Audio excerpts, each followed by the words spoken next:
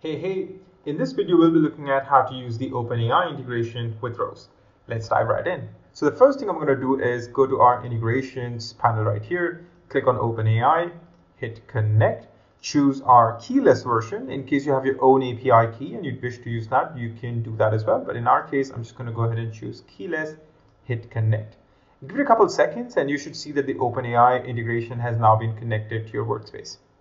Let's go back to the dashboard, create a new spreadsheet, and there are a couple different ways to use the OpenAI integration. For example, the one way to do that is type equals OpenAI, and you should see a bunch of different functions show up right here. So say if I just go ahead and click Ask OpenAI, you could also click on this small arrow right here, which will open an info box like so, and the prompt could be anything, right? So in this case, I'm going to go ask, who is the president of the US? And hit enter, give it a couple of seconds, and if at all I expand the column a little bit right here, it says as of September, so-and-so is the president of US. Well, this is just one way to use this, and to demonstrate a whole bunch of different ways in which you can use our OpenAI integration, we've created a nice little template.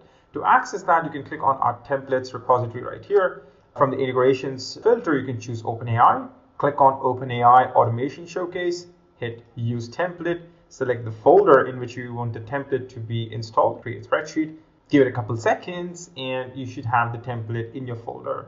There we have it. Now that we have the template installed, there are different things that you could do that's kind of classified as part of different pages on the left sidebar right here. So in this case, if for instance, we want to run a sentiment analysis, all we have to do is use our sentiment analysis OpenAI function like so. I'm going to go ahead and drag this all the way down, and you should see the responses showing up like so.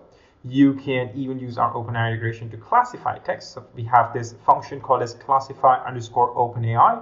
There are different tags that we have allocated, say C-level, senior, mid, etc., and the input as A2. Once again, I'm just going to go ahead and drag all the way down, and you should see that the answers are being stored inside these ranges. You can classify customer inquiries, a bunch of different support tickets, etc. You can also extract a whole bunch of different data points with our extract OpenAI function.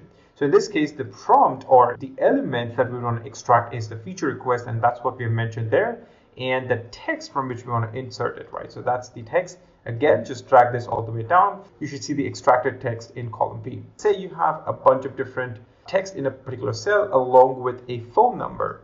You can now say extract OpenAI, phone number, and the text. I'm going to go ahead and say drag this all the way down, and you should see since there is no number in this particular message right here, it just says not found.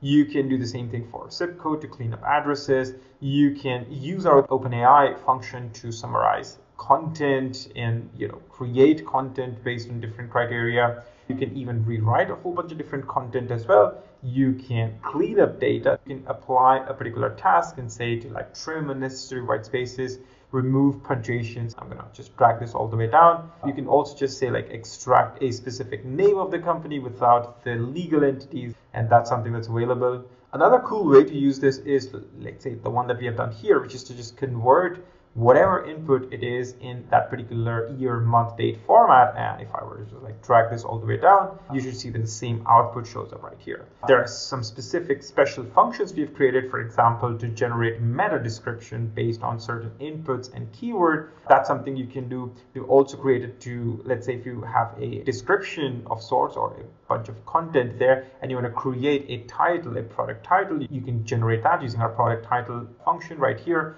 You can generate description out of a particular product title, or let's say a set of different keyword input and so on. You can also use our OpenAI integration to create ad content. So let's say in this case, you want to generate some kind of headlines for Instagram or say LinkedIn, you can use that. You can create different copies for your social media as well. You can use our OpenAI as part of translation services as well, and also create lists. This is particularly helpful in case you want to generate some kind of dummy data. So in this case, the prompt is to create a list of records with first name, last name, and dummy email addresses.